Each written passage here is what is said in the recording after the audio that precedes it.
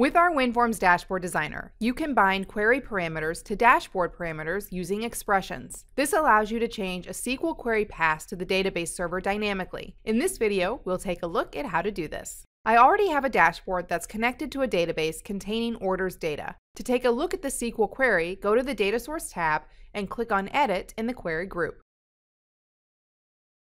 The query selects all columns from the orders table. Let's create a parameter that provides end users with the capability to reload data according to order-specific order dates. Go to the Home tab and click Parameters. Here, click Add. Then specify a name and description. Next, set the lookup setting as static list and enter parameter values, each year per line.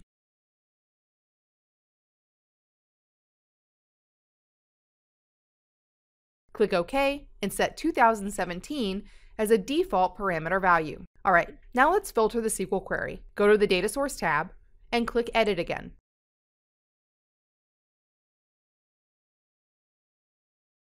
Run the query builder and click the Filter button.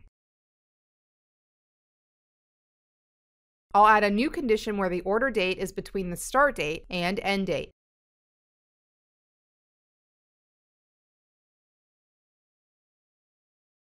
Click the button here twice to select a parameter.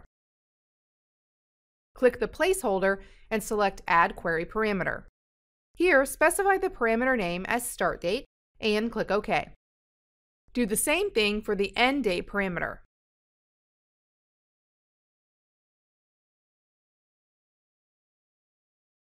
Click OK and you'll see that the query builder added the where clause that matches our specified filter criteria. Click OK to close the query builder. Then click Next in the query editor. On the next page, enable the expression checkbox for the start date parameter and select the expression editor from the dropdown. In the expression editor, remove the constant date time value and select Parameters.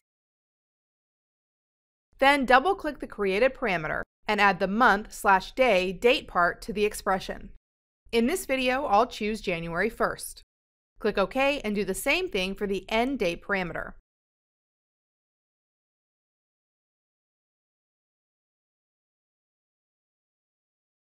This time using December 31st. Click OK and then click the Preview button to check our data. Go to the Order Date column and make sure that it only contains values from 2017, which was specified earlier as a default parameter value. Close the Preview window and click Finish. You can see that the dashboard now only displays data for 2017. To change a parameter value, click the Parameters button in the dashboard title, select another year, and click Submit to reload the data.